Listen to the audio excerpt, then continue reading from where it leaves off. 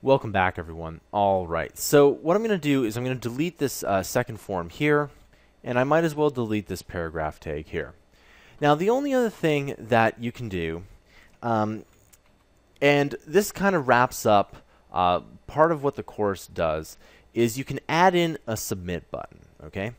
So, as you can see here, I have an input, and it's a text, and if you want to submit what's in this text and even use some JavaScript or just essentially send like an email to yourself, that's essentially what you need to do is add in a button, okay?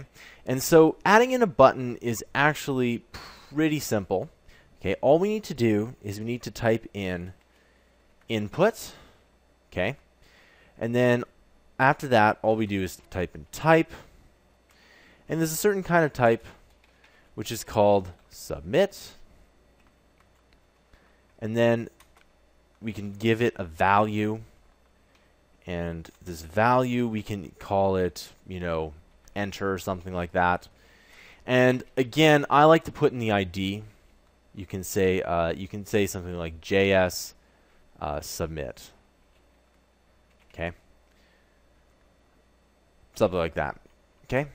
Now you'll also see that the value here is if I type in whatever I want here, it changes to that here. So you can say submit if you want to email. All right, and you'll also notice that it's on the same line.